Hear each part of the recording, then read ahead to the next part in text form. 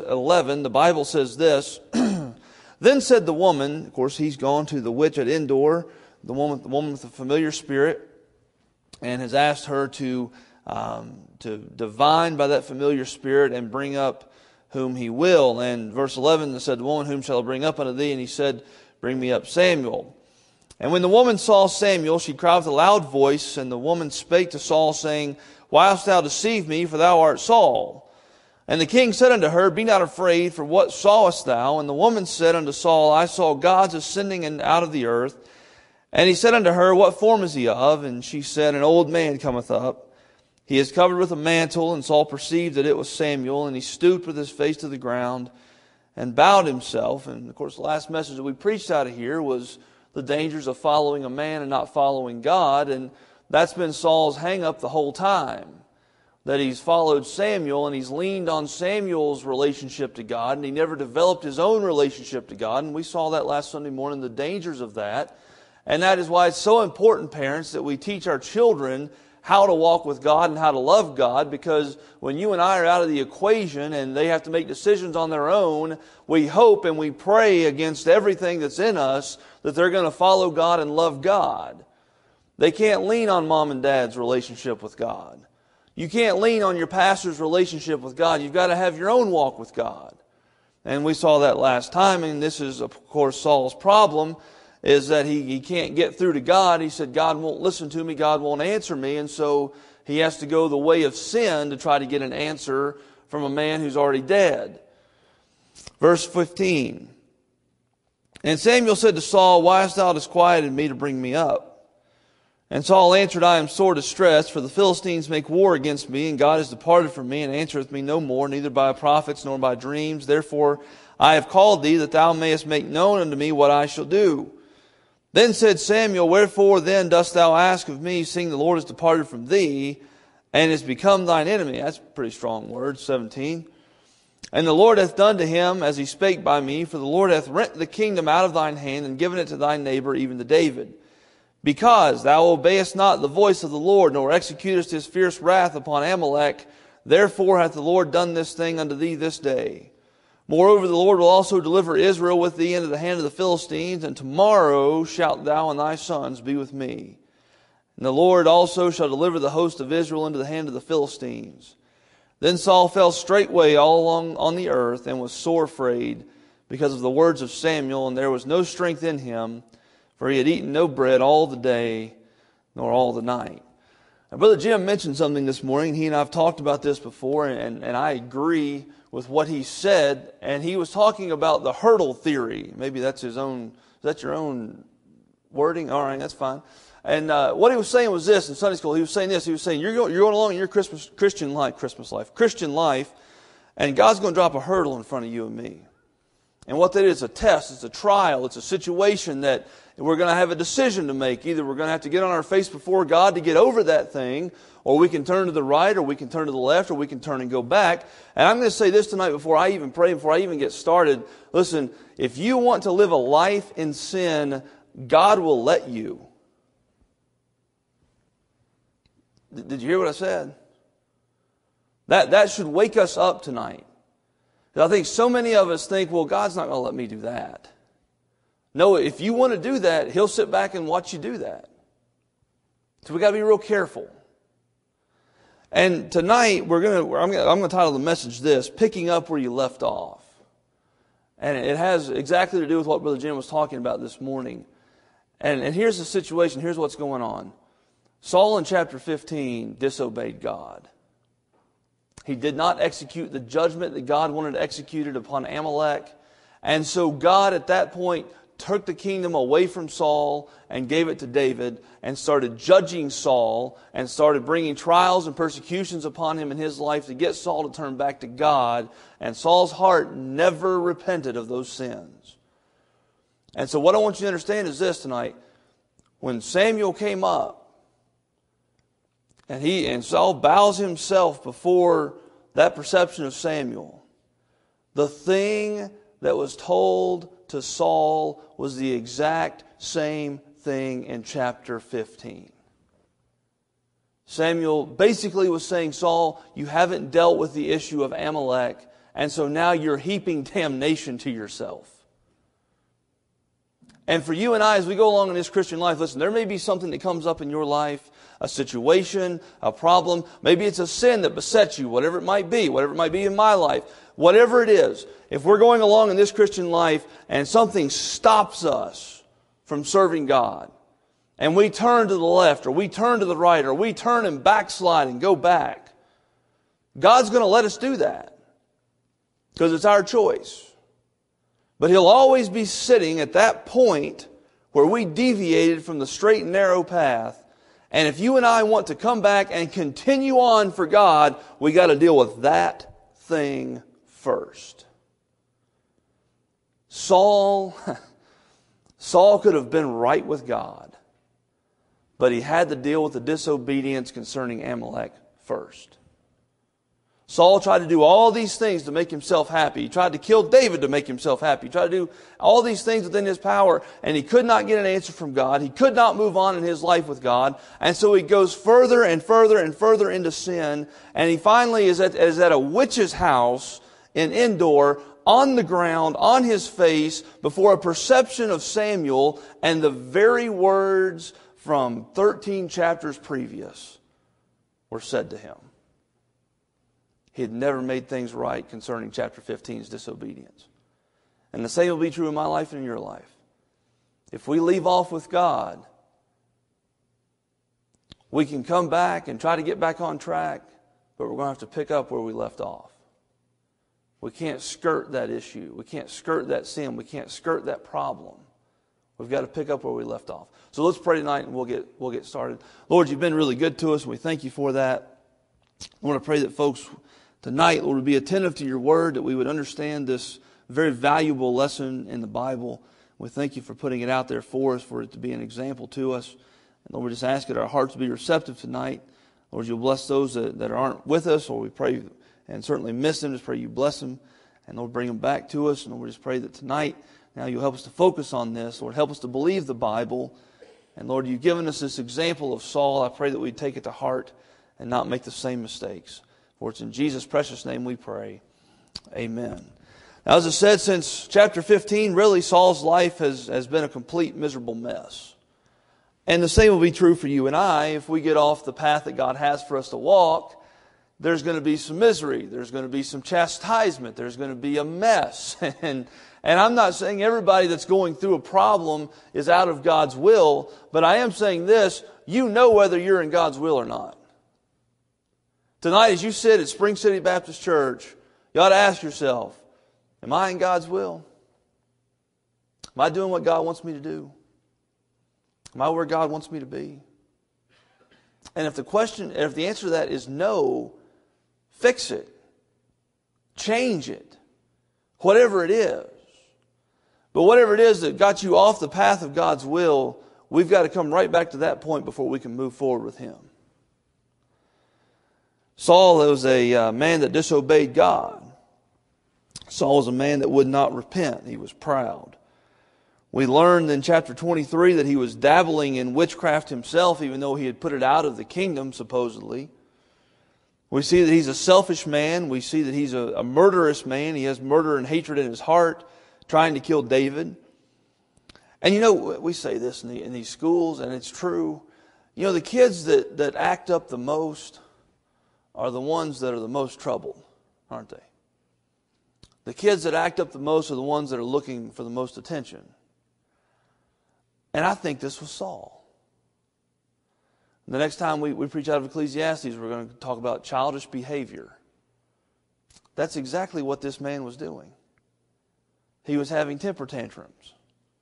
He was selfish. He was playing the victim. He was acting like his life's the one that's been torn upside down, but it's all everybody else's fault when it's his fault. He's his worst enemy. Saul is a man that's scared. Say, how do you know? Well, if you look back at chapter 28 there in verse, verse 4? It says the Philistines gathered together, right? Verse 5, and when Saul saw the host of the Philistines, he was what? You know, we do a lot of stupid things when we're afraid, don't we? Sorry, foolish things when we're afraid. Not supposed to be using that word. do a lot of foolish things when we're afraid, don't we? When we can't see the next step in our Christian life, when we don't know the answer to this problem, when I can't figure out how to get around this hurdle, if you will, that God's dropped in my life, we have this flight mechanism in us, and we pull back from God, and we push away the things of God and of church, and we say, you know what, I just need some distance. I need to figure out what's going on in my life, and when I get it all figured out, I'll come back to God. And that's the exact opposite response we ought to have. We ought to draw closer to God and say, oh, God, would you help me? Did anybody run track in here in high school? Brother Mark did. You were a hurdler too, weren't you? No. What'd you do? Distance. That's hard to believe. No, anyway. Right. If you've ever run hurdles, those things are tall. Right? And instead of pushing away from the hurdles that come up in our spiritual life, I'm telling you, we ought to get on our face before God and grab a hold of the bottom of those things. And say, God, I am not leaving here until I get some help from you. But Saul pushed away. Saul fled. He was alone. He was scared. He was troubled.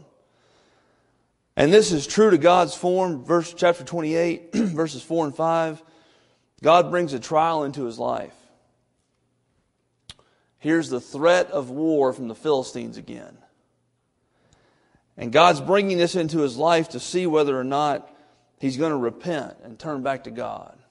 It's a test. And Saul fails miserably. Because instead of running to God and trying to get things right with God, he runs to sin. He runs to the demonic world of spiritism. And he gets an answer, but it's an answer that condemns him. And the same will be true in my life and your life. We have a problem in our life. It's not time to run to the world. The world can't help you with a spiritual problem.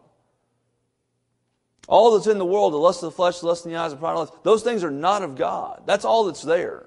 That's not going to help in a spiritual trial. It's not going to help in a spiritual problem. The only thing that's going to help is God and His Word. Oh, may we run to Him. But Saul goes to the witch, because God will not answer him. I bet Saul felt justified in doing that.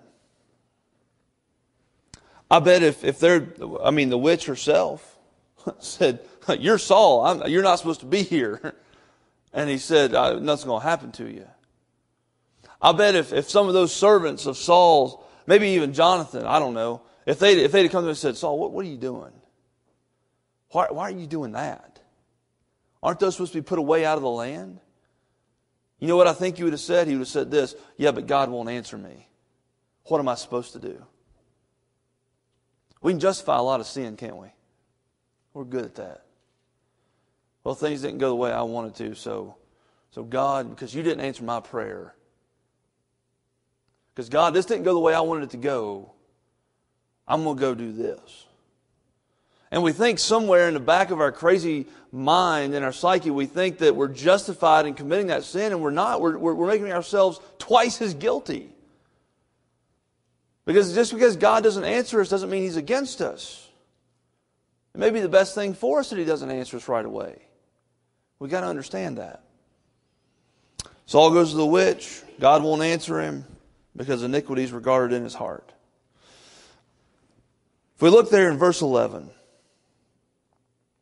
Verse 11 down through verse 14. For sake of time, I'm not going to reread that. But what happens is this woman with a familiar spirit, and by the way, that word familiar, if you look it up in the 1828 dictionary, means demonic or evil. Never a good thing to be messing around with that.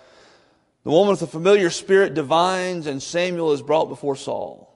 That word divine means foretelling, listen, future events by spiritual means. It would be like reading your horoscope, or going to a fortune teller. Have your cards put out and see if you're going to win the mega jackpot Powerball $1 billion lottery. That's basically what he was doing. And what he was doing was this. He was going to this witch because he couldn't get an answer from God about what to do with the Philistines. And so he goes to this witch and he says, look, I need you to bring me up, saying, I need you to divine by the familiar spirit. I need you to be able to help me tell the future by a demonic spirit. Isn't that some power that they could do that? That's some serious power. You've been reading in your Bibles every day. You're starting to come across where Moses and Aaron go to Pharaoh. And the first thing they do is put that rod down there and it turns into a serpent. And you know what the Bible says? It says the magicians of Egypt did the same thing. That's some power, man. That's some evil power. And then the next thing they do, they turn the water into blood. And the magicians do the exact same thing. And I think there's one more coming up. I can't remember what it is. I didn't get that far. What is it? The frogs. And the magicians do the exact same thing. And I know it's the first three, they do the same thing. But when number 4 hits, they can't do that one. We find out God's bigger and better. Hey, that's a good study if anybody wants to do that. But all I'm saying is this. There's some serious power, evil power, being demonstrated here. And all Saul's wanting, he's wanting this. He doesn't care about his past sins. He doesn't care about how he's treated David. He doesn't care that he has violated God's word directly in allowing a witch to live. And he has gone and he has asked her to help him. He doesn't care about any of that. He just says, I need to know what to do about the Philistines.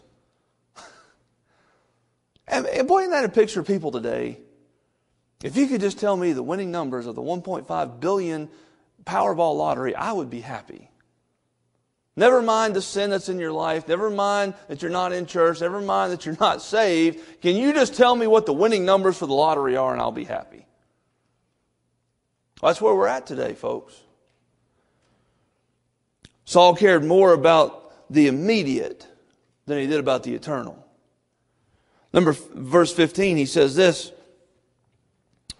Saul answered, said, I'm sore distressed. The Philistines make war against me. Look, and God has departed from me and answereth me no more, neither by prophets nor by dreams. Therefore have I called thee, that thou mayest make known unto me what I shall do. And the answer that comes from God has nothing to do with the Philistines. The answer that comes from Samuel has nothing to do with the Philistines. He says, you need to go deal with the sin in your life. There's a good chance when a hurdle comes up in our life, we need to deal with the sin in our life. Has nothing to do with what the next step is. It probably has to do with the step back there that we need to go fix. Saul had always leaned on Samuel's walk with God, never developed his own.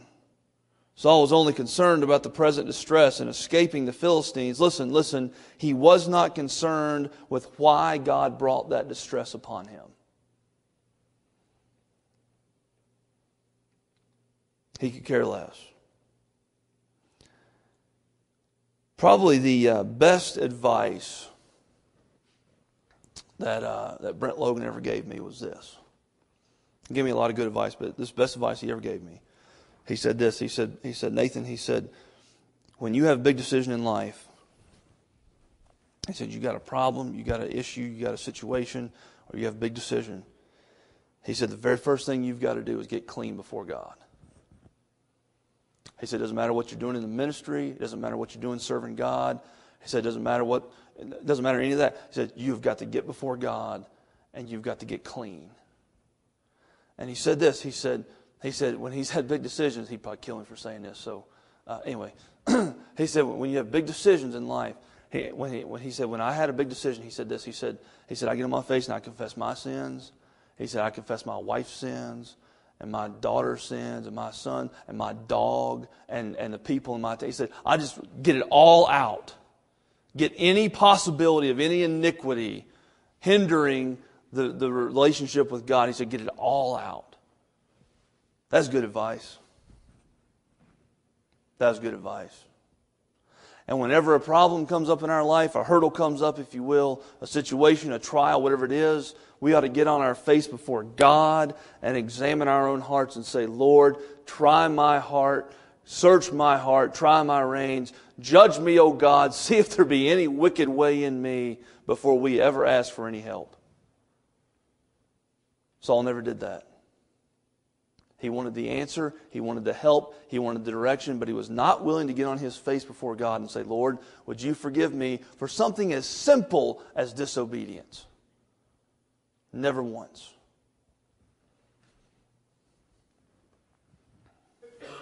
Get clean. I'm telling you, get clean.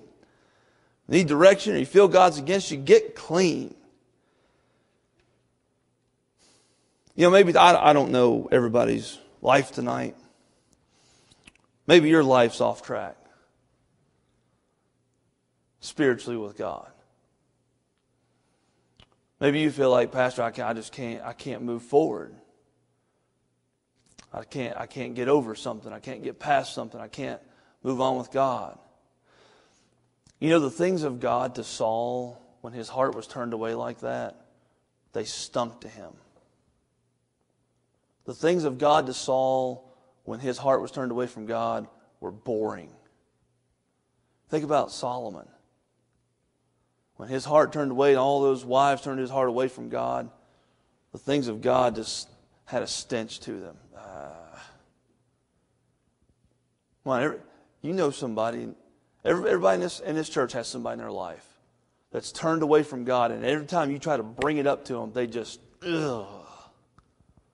don't talk to me about that. A good indicator that there's a problem, that you're off track, that you're not on the right track in your life with God, is that you can't stand coming to church. You can't stand listening to preaching, whether it's mine or anybody else's. You don't want to hear the songs of God. You don't want to hear the songs, hymns, and spiritual songs. You don't want to talk to anybody that's a born-again Christian. Just sort of distance ourselves. It's a good indicator. Maybe your life's off track. Maybe you're wayward. Maybe you're backslidden. I'll tell you this, if you ever decide to get back on track, you're going to have to go back to the point where you got off and deal with that situation. It could be sin. It could be a disagreement with a brother or sister in Christ. It could be an issue of pride in your heart. It could be a number of things. It could be that you got offended at something someone said or did in the church. It could be a number of things. But if you ever decide to get back on track with God, you got to go back to that point and you got to make that right before the Lord's going to ever let you get over that hurdle and go on for Him.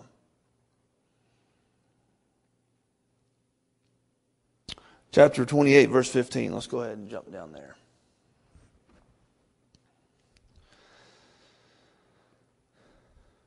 Samuel said to Saul, "Why hast thou disquieted me to bring me up?" Of course, in the rest of the verse, Saul answered, "I'm distressed. Philistines are against him." Wants to know what to do. Verse 16. Then said Samuel, "Wherefore then dost thou ask of me, seeing the Lord is departed from thee, and has become thine enemy?" What an answer. He says, why do you want to hear from me? Your beef's not with me. I'm not going to tell you anything different than what I told you in chapter 15, Saul. Your issue is with God. And it's interesting, verse 17, the person, the tense of the narrative changes. Verse 16, it says, "Samuel, wherefore didst thou ask of me, seeing the Lord is departed from thee?" So he's talking right to Saul. Now look at verse 17. Look what happens. "And the Lord hath done to him." It's almost like the witch and the servants are here, and it's almost like Samuel's turning to them and saying, "The Lord's done to this guy what I told him was going to happen to him." See that? Look, "The Lord hath done to him as he spake by me." It's almost like he's telling everybody else around him what's going on. Then it goes back to the first person. "For the Lord hath rent the kingdom out of thine hand and given it to thy neighbor, even to David." It's curious. Verse 18, "Because thou obeyest not the voice of the Lord, nor executest his fierce wrath upon Amalek, therefore hath the Lord done this thing unto thee this day." Now, verse 19. Things get more serious. Because Samuel not only tells him what the problem is, he now is pronouncing sentence upon him and judgment upon him because of the sin in his life. Verse 19, "Moreover, the Lord will also deliver Israel with thee into the hand of the Philistines, and tomorrow shalt thou and thy sons be with me. The Lord also shall deliver the host of Israel into the hand of the Philistines." And listen, that prophecy comes true.